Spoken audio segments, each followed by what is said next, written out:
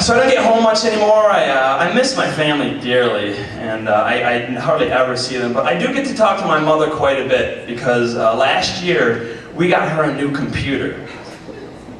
Now, I don't know if anybody here has a mother who has a computer. Some of you know where this is going. Maybe some of you are mothers with computers. But let me tell you something. Mothers are to computers what a fat kid is to a teeter-totter. They shouldn't be on one.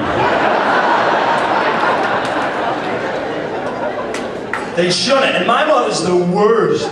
Like, let me put it to you this way. Her computer, it doesn't freeze because it's not working.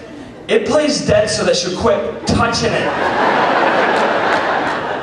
Like, she has screwed that thing up so bad. When she opens up an email virus, the virus dies.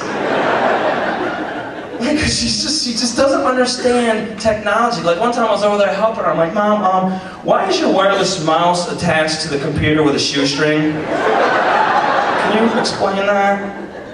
She just doesn't, it just doesn't sink in, man. And I gotta be honest, I don't even know why she got this stupid thing. Because all she does is play solitaire. Like, that's all old people do with computers.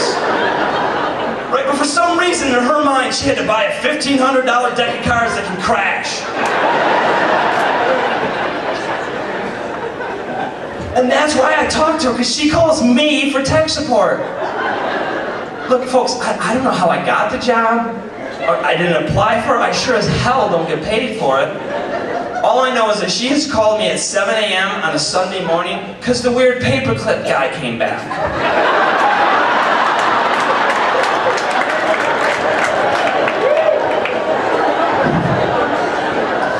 Dude, I had to explain to her the difference between save and save as. I lost the whole afternoon. She's like, what do you mean save as? I wrote a letter, I want to save it as a letter. Don't ever call me again, please. Because it's always the same conversation when she calls me too. It's like, bling bling, hello. Eric, this is your mother? Yeah, I know, I have caller ID. I'm like, what's up, Mom? She's like, my computer's not working again, what's wrong? I'm like, all right, Mom, let's go. Let's diagnose this thing one more time. All right, from the top, here we go. Okay, you on your computer right now? Yes? Okay, I think I found the problem. Why don't you reboot that thing and give it to Dad? It'll work just fine, man. God, 24/7 she's calling me. She's been calling me so much for tech support lately, I'm starting to develop an Indian accent.